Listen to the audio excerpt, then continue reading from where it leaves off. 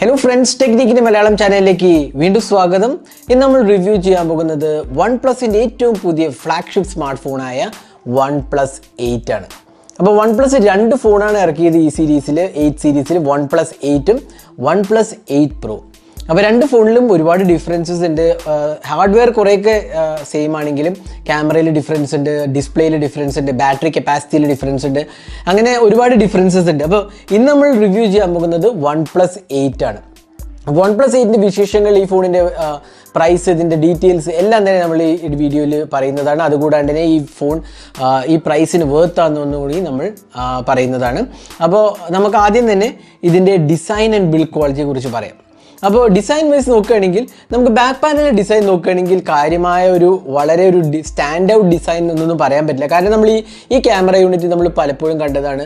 OnePlus 7ലും OnePlus 7 Proയിലും ഒക്കെ ഇതേ vertical camera ലേ out ആയിരുന്നു, കാര്യമായ ചേഞ്ചൊന്നും വന്നിട്ടില്ലായിരുന്നു. അപ്പോൾ ഇവിടെയും അതേ ക്യാമറ പ്ലേസ്മെൻറ്റും ഡിസൈനും തന്നെ വരുന്നത്, കാര്യമായ ഡിഫറൻസ് ഒന്നുമില്ല. ഇവിടെ നമുക്ക് കാണാം പുതിയ OnePlus ബ്രാൻഡിങ് കാണാം, OnePlus ലോഗോ കാണാം, വെർട്ടിക്കൽ ക്യാമറ ലേ ഔട്ടാണ് കൊടുത്തിട്ടുള്ളത്. അപ്പോൾ ബാക്ക് പാനലിൽ കാര്യമായ ഡിഫറൻസ് ഒന്നുമില്ല. പിന്നെ വരുന്ന ചേഞ്ച് എന്ന് പറഞ്ഞാൽ ഫ്രണ്ട് പാനലാണ്. ഫ്രണ്ട് പാനലിൽ എന്താ മാറ്റം എന്ന് വെച്ചാൽ ഫസ്റ്റ് തിങ് പഞ്ച് ഹോൾ ക്യാമറയാണ് വരുന്നത്. നോച്ച് സെൻറ്ററിൽ നിന്ന് ലെഫ്റ്റ് സൈഡിലേക്ക് മാറിയിരിക്കുകയാണ്, അത് ഒരു വശം. പിന്നെ OnePlus 7 Pro കമ്പയർ ചെയ്യുമ്പോൾ പോപ്പപ്പ് ക്യാമറ ഇല്ല, ഇവിടെ പഞ്ച് ഹോൾ ക്യാമറയാണ് കൊടുത്തിട്ടുള്ളത്. പിന്നെ രണ്ടാമത്തെ ചേഞ്ച് എന്ന് പറഞ്ഞാൽ ഡിസ്പ്ലേ കേർവ്ഡ് ആക്കിയിട്ടുണ്ട്. അപ്പോൾ നമ്മുടെ എഡ്ജസ് കുറച്ച് നോക്കുകയാണെങ്കിൽ ഡിസ്പ്ലേ കുറച്ചും കൂടി കേർവ്ഡ് ഡിസ്പ്ലേ ആണ് വരുന്നത്. നമ്മൾ മുമ്പേ സാംസങ് ഡിവൈസസിലെ കണ്ട പോലെ കുറച്ചൊരു കേർവ്ഡ് ഡിസ്പ്ലേ ആണ് ഇതിനകത്ത് വരുന്നത്. അപ്പോൾ അതാണ് ഡിസൈൻ ആൻഡ് ബിൽഡ് ക്വാളിറ്റിയെ കുറിച്ച് പറയുന്നത്. ഡിസൈനിൽ പറയുകയാണെങ്കിൽ കാര്യമായ ഒരു റിഫ്രഷിങ് ഡിസൈൻ എന്നൊന്നും പറയാനില്ല, പക്ഷേ ഒരു നല്ല ഗുഡ് ലുക്കിംഗ് സ്മാർട്ട് ഫോണാണെന്ന് നമുക്ക് പറയാൻ സാധിക്കും.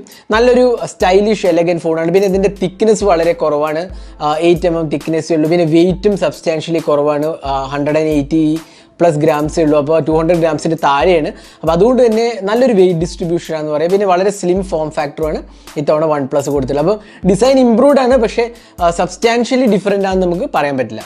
ഇനി ബിൽഡ് ക്വാളിറ്റീൻ്റെ കാര്യം പറയുകയാണെങ്കിൽ OnePlus സ്മാർട്ട് ഫോൺ എപ്പോഴും മികച്ച ഹാർഡ്വെയറും സുപ്പീരിയർ ബിൽഡ് ക്വാളിറ്റിയാണ് ഓഫർ ചെയ്യുന്നത്. അതുകൊണ്ട് തന്നെ ഇതിലും നമുക്ക് കാണാം ഗ്ലാസ് ആൻഡ് മെറ്റൽ ഫ്രെയിമാണ് വരുന്നത്. ബാക്ക് പാനലിലെ ഗ്ലാസ് ആണ്, 3D ഗോറില്ല ഗ്ലാസ് ആണ് ഫ്രണ്ടിലും ബാക്കിലും കൊടുത്തിട്ടുള്ളത്. പിന്നെ അതുകൂടാണ്ട് തന്നെ ഇതിനകത്ത് കംപ്ലീറ്റ് പ്രീമിയം മെറ്റീരിയലാണ് യൂസ് ചെയ്തിരിക്കുന്നത്. അതുകൊണ്ട് തന്നെ നല്ലൊരു പ്രീമിയം ലുക്കാണ് OnePlusൻ്റെ സ്മാർട്ട് ഫോൺ ഓഫർ ചെയ്യുന്നത്. ഇനി അടുത്തത് ഡിസ്പ്ലേ. അപ്പോൾ ഡിസ്പ്ലേ നമുക്കറിയാം OnePlusൻ്റെ സ്മാർട്ട് ഫോണിലെ ഏറ്റവും വലിയ പ്രത്യേകത എന്ന് പറഞ്ഞാൽ റിഫ്രഷ് റേറ്റ് ആണ്. OnePlus തന്നെയാണ് ആദ്യമായിട്ട് 90 Hz റിഫ്രഷ് റേറ്റ് നമുക്ക് ഇന്ത്യയിൽ കൊണ്ടുവന്നത്. അപ്പോൾ അതുകൊണ്ട് തന്നെ ഇവിടെ നമുക്ക് 90 Hz റിഫ്രഷ് റേറ്റ് ആണ് വരുന്നത്. വളരെ സ്മൂത്ത് എക്സ്പീരിയൻസ് ആണ്. പിന്നെ ഇത് ഒപ്റ്റിക് AMOLED ഡിസ്പ്ലേ ആണ്. അതുകൊണ്ട് തന്നെ വളരെ നല്ല മനോഹരമായ ഒരു ഡിസ്പ്ലേ ആണ് ഇതിനകത്ത് OnePlus കൊടുത്തിട്ടുള്ളത്. നിങ്ങൾക്ക് കുറച്ചും കൂടെ ക്ലോസറായി കാണാം. വളരെ സ്മൂത്തായ ഒരു എക്സ്പീരിയൻസ് ആണ് OnePlus ഓഫർ ചെയ്യുന്നത്. പിന്നെ ഇതിൻ്റെ നല്ല വ്യൂയിങ് ആംഗിൾസും നല്ല കളർ റീപ്രൊഡക്ഷനുമാണ് വരുന്നത്. കാരണം AMOLED ഡിസ്പ്ലേ ആയതുകൊണ്ട് തന്നെ നല്ലൊരു എക്സ്പീരിയൻസ് ആണ് നമുക്ക് കിട്ടുന്നത്. അപ്പോൾ ഡിസ്പ്ലേൻ്റെ കാര്യത്തിൽ എന്ന് പറഞ്ഞാൽ ഒരു ടോപ്പ് നോച്ച് എക്സ്പീരിയൻസ് ആണ് വരുന്നത്. ഇതൊരു ഫുൾ HD+ റെസൊല്യൂഷൻ ഡിസ്പ്ലേ ആണ്, എങ്കിലും നല്ല ഒരു എക്സ്പീരിയൻസ് ആണ് OnePlus കാഴ്ചവെക്കുന്നത്. ഇനി അടുത്തത് സോഫ്റ്റ്വെയർ. അപ്പോൾ OnePlus സ്മാർട്ട് ഫോണിൽ നമുക്കറിയാം ഏറ്റവും ഇമ്പോർട്ടൻ്റ് ആയ ആസ്പെക്ട് എന്ന് പറഞ്ഞാൽ അതിൻ്റെ OnePlusൻ്റെ സോഫ്റ്റ്വെയർ ആണ്.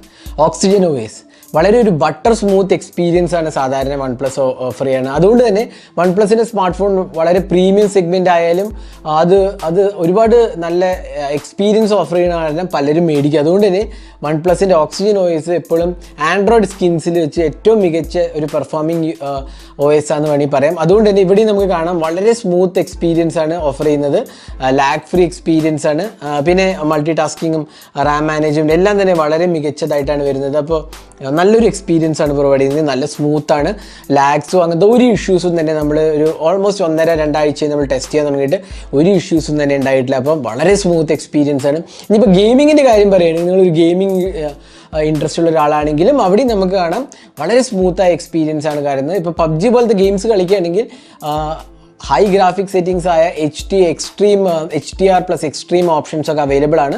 അതുകൂടാണ്ട് തന്നെ നല്ല ഗ്രാഫിക്സ് ആണ്, സ്മൂത്ത് എക്സ്പീരിയൻസ് ആണ്, ലാഗ്സോ അങ്ങനത്തെ ഇഷ്യൂസോ ഒന്നും തന്നെ ഇല്ല. അപ്പോൾ വളരെ ഒരു നല്ല എക്സ്പീരിയൻസ് ആണ് OnePlus 8 പ്രൊവൈഡ് ചെയ്തിരിക്കുന്നത്. ഇനി കോൾ ക്വാളിറ്റി നല്ലതാണ്. നമ്മളെല്ലാം കൊണ്ട് ടെസ്റ്റ് ചെയ്യുന്നത് ജിയോ പിന്നെ ഐഡിയാസ് നെറ്റ്വർക്ക് വെച്ച് നമ്മൾ ടെസ്റ്റ് ചെയ്തായിരുന്നു. ഇഷ്യൂസ് ഒന്നും തന്നെ ഇല്ല. പിന്നെ വോയിസ് ഓവർ വൈഫൈ സപ്പോർട്ട് ഉണ്ട്, അതേപോലെ തന്നെ 4G LTE, പിന്നെ 5G സപ്പോർട്ടും ഉണ്ട്. ഇവിടെ നമുക്ക് 5G ടെസ്റ്റ് ചെയ്യാനുള്ള ഓപ്ഷൻ ഇല്ല, എങ്കിലും 5G സപ്പോർട്ടും OnePlus 8 അവൈലബിൾ ആണ്. ഇനി അടുത്തത് finger print scanner in display finger print സ്കാനറാണ് കൊടുത്തിട്ടുള്ളത്. അപ്പോൾ നമുക്ക് കാണാം വളരെ ഫാസ്റ്റാണ് ഫിംഗർ പ്രിൻറ്റ് സ്കാനർ. നമ്മൾ ജസ്റ്റ് ഒന്ന് കാണിക്കാം അല്ലേ, വളരെ ഫാസ്റ്റായിട്ടാണ് പെർഫോമൻസ്. അതേപോലെ തന്നെ ഫേസ് അൺലോക്കും വളരെ ഫാസ്റ്റാണ്. നല്ല എക്സ്പീരിയൻസ് ആണ് ഫേസ് അൺലോക്കും പ്രൊവൈഡ് ചെയ്തിരിക്കുന്നത്. അപ്പോൾ അതുകൊണ്ട് തന്നെ നല്ലൊരു എക്സ്പീരിയൻസ് ആണ് OnePlusൽ ഫിംഗർ പ്രിൻറ്റ് സ്കാനറും ഫേസ് അൺലോക്കും വരുന്നത്. ഇനി അടുത്തത് ഇതിൻ്റെ ക്യാമറാസ്, അതാണ് നമുക്ക് ഏറ്റവും ഇമ്പോർട്ടൻ്റ് ആയ കാര്യം. അപ്പോൾ ഇതിന് ആക്ച്വലി ക്യാമറേൻ്റെ കാര്യം നോക്കുകയാണെങ്കിൽ OnePlus 70 ആയിട്ട് കമ്പയർ ചെയ്യുമ്പോൾ ഇത് ആക്ച്വലി ഒരു ഡൗൺ ഗ്രേഡാന്ന് പറയും. കാരണം 48 MP പ്രൈമറി ക്യാമറ ഉണ്ട്, സോണി IMX 586 സെൻസറാണ്, പിന്നെ ഒരു അൾട്രാ വൈഡ് ആംഗിൾ ക്യാമറ ഉണ്ട് 16 MP. നമ്മൾ OnePlus 70ൽ ഒരു 12 MP ടെലിഫോട്ടോ ലെൻസ് ആയിരുന്നു. ഇവിടെ നമുക്ക് കിട്ടുന്നത് ഒരു 2 MP മാക്രോ സെൻസറാണ്. അപ്പോൾ അതൊരു ഡൗൺ ഗ്രേഡാണ്. എന്തുകൊണ്ടാണെന്ന് ഞാൻ പറയാം. കാരണം പ്രൈമറി ക്യാമറേൻ്റെ കാര്യം പറയുകയാണെങ്കിൽ നല്ല ക്വാളിറ്റിയാണ്.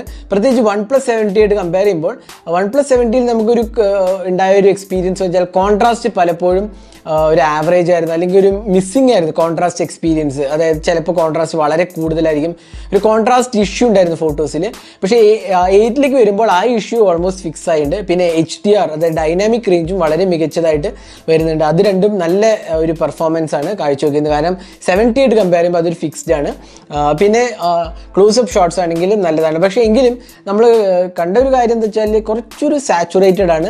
സാച്ചുറേറ്റഡ് എന്ന് പറഞ്ഞാൽ കുറച്ച് കളേഴ്സ് കുറച്ചും കൂടെ വൈബ്രൻ്റ് അല്ലെങ്കിൽ കുറച്ചും കൂടെ എന്താ ഹൈലൈറ്റ് ചെയ്ത് നിൽക്കണ ഒരു ഫോണാന്ന് പറയാം. പലർക്കും അത് ഇഷ്ടമാണ്. എങ്കിലും നമ്മൾ നാച്ചുറൽ കളേഴ്സാണ് വേണ്ടതെങ്കിൽ അതിന് OnePlus കുറച്ചൊരു എന്താ പറയുക പിന്നിരയിലാണ് നിൽക്കുന്നത്. കാരണം കളേഴ്സ് നാച്ചുറൽ അല്ല, കുറച്ചൊരു സാച്ചുറേറ്റഡ് ആണ് നമുക്ക് തോന്നിയത്. പിന്നെ മാക്രോ സെൻസറിൻ്റെ കാര്യം പറയുകയാണെങ്കിൽ മാക്രോ സെൻസർ തികച്ചും ഒരു ഡിസപ്പോയിൻമെൻ്റ് ആയിരുന്നു.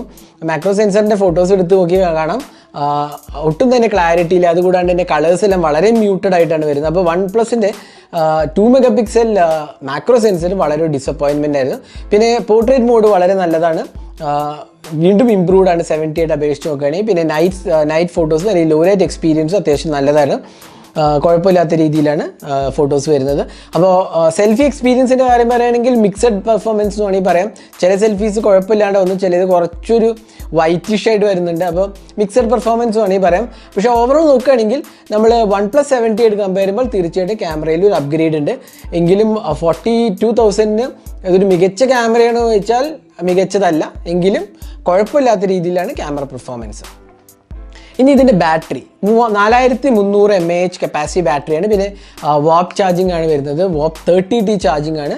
അപ്പോൾ ചാർജിങ് നമ്മൾ ടെസ്റ്റ് ചെയ്തപ്പോൾ നമുക്ക് കിട്ടിയത് ഓൾമോസ്റ്റ് 70 മിനിറ്റ്സ് ആണ് എടുത്തത് ചാർജ് ചെയ്യാൻ വാപ്പ് 30Tയിൽ. അപ്പോൾ ചാർജിങ് ടെസ്റ്റ് നമ്മൾ ഓൾറെഡി വീഡിയോ ചെയ്തിട്ടുണ്ട്, അപ്പോൾ നിങ്ങൾക്ക് കാണാം വാപ്പ് 30Tൻ്റെ ചാർജിങ് ടെസ്റ്റ്.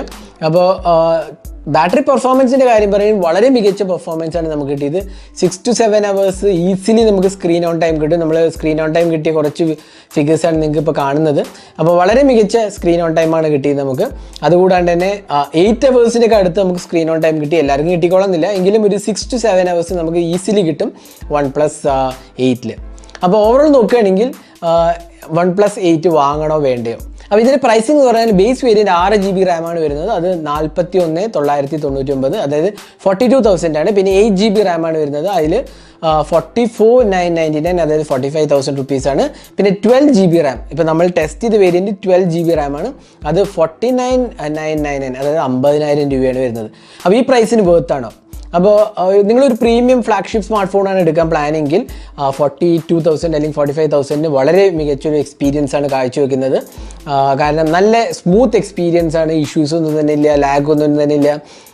ഡിസ്പ്ലേ ആണെങ്കിലും ഡിസൈനും ബിൽഡ് ക്വാളിറ്റി ലുക്സ് വൈസ് ആണെങ്കിലും നല്ലൊരു എക്സ്പീരിയൻസ് ആണ്. നല്ല ബാറ്ററി പെർഫോമൻസ് ആണ്. ക്യാമറാസ് ആണെങ്കിൽ ഇംപ്രൂവ്ഡ് ആണ്. നല്ല ഗെയിമിംഗ് എക്സ്പീരിയൻസ് ആണ്. കാര്യമായ ഇഷ്യൂസ് ഒന്നും പറയില്ല. മാക്രോ സെൻസർ കുറച്ചും കൂടി ഇമ്പ്രൂവ് ആയിരുന്നു, അത് മാത്രമേ മേജർ ഇഷ്യൂ ആയിട്ട് തോന്നിയുള്ളൂ.